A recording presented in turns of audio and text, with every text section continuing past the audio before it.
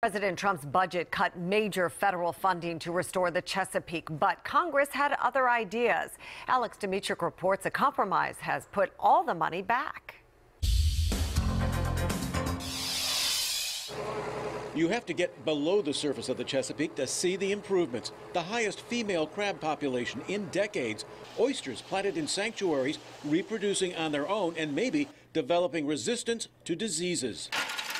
Underwater grasses spreading throughout the bay. Good indicator that pollution loads are going down. These grasses need clean water to flourish. So when President Trump cut $73 million from bay restoration, we're going to fight and do everything we can to make sure that those funds are maintained.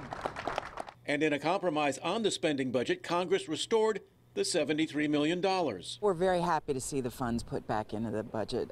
They're really critical to the bay and protecting it. The money will keep the EPA's Chesapeake Bay program running, funding efforts by 6 states to restore habitat that slows pollution by creating natural buffers between the land and water. It also monitors 150 rivers and streams flowing into the bay that can carry nutrients that feed algae blooms, creating dead zones. The dead zone, the summer dead zone, is actually shrinking over time. Unlike a lot of other federal projects, helping the bay crossed party lines. We've got our Republican and Democratic congressional leaders voting to put this money back and supporting the restoration of the bay. Alex DeMetrick, WJZ Eyewitness News. Funding for the Bay remains in place until September, when the fiscal year expires and a new budget must be hammered out.